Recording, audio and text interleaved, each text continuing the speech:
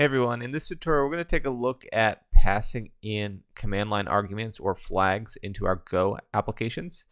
So this is useful, for example, in a previous tutorial I demonstrated how to load from a file any kind of configuration data. Well, this might be useful in terms of specifying where that configuration data resides for that specific file, or any kind of command line argument that you can think of as well. So this is just one of many alternatives.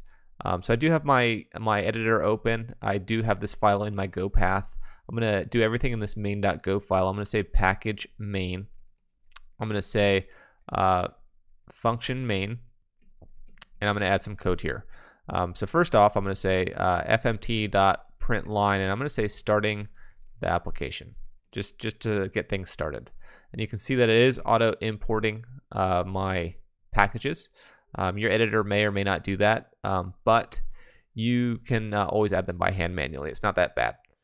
All right, so with that said, now we need to worry about, well, what kind of parameters are we going to be accepting?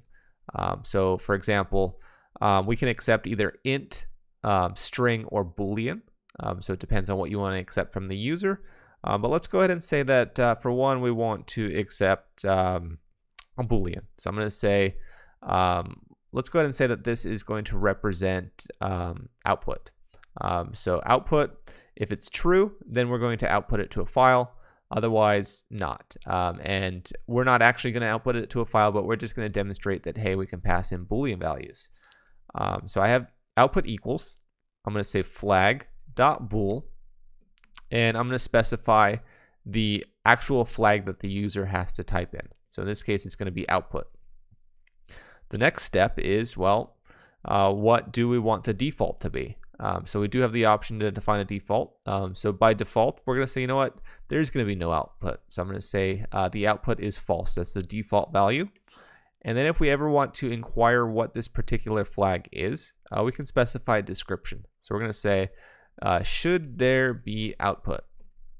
And we can go to the next step. So in this case, we have one command line flag, and we're not done yet. In order to actually use it, what we want to do is we want to say flag.parse, and then we can actually use our flags. So for example, what we want to do is we want to do the following. So let's go ahead and print it out. So fmt print line, and we're going to print it out. What we're going to actually print is we're going to actually print with a pointer, so an asterisk here, we're going to say output. And that will tell us what it is. So let's go ahead and save it. You can see that it added flag to my imports. I'm going to open up my terminal here, and I'm going to say, first of all, go run, and I'm just going to leave it with the defaults here. And you can see that the default is false because that's what the default of our output is.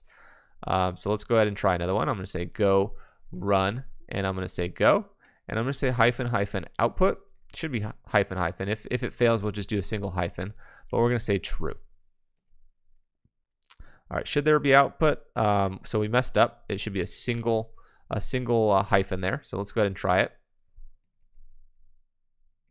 Do one hyphen. Oh, and I think it's because I misspelled it. So let's try it both ways. So I'm just going to spell it correctly this time. Output true. It looks like it worked with one hyphen. Let's go ahead and try it with the second hyphen, see if that still works. That still works. So the problem was related to me misspelling it. So let's advance this example a little bit. Let's go ahead and add a string. So what I'm going to do is I'm going to clear this. So I'm going to say input, and let's go ahead and say flag.string. So this could represent maybe an input file. So I'm going to say input, and the default is going to be maybe file.csv, and we're going to say the path to the input file. We've already parsed it, so in this case I'm going to say fmt print line, and I'm going to say input. I'm going to save it, and I'm going to run it. So let's just run it with one flag here. And you can see that it used the default for input. So all is good. Now, if we really wanted to, we should be able to say go run star go, and then maybe hyphen help. And what that's doing is it's showing us what are the options here when we run our application. So we can provide an input, and it's a type string, and this is an example. Likewise, should there be output, true or false? So it's basically what we type in for each one of these flags. So it is helpful to us, and if I were to compile and build it, we can run it from the actual binary, not on the fly like I did, but it's the same concept.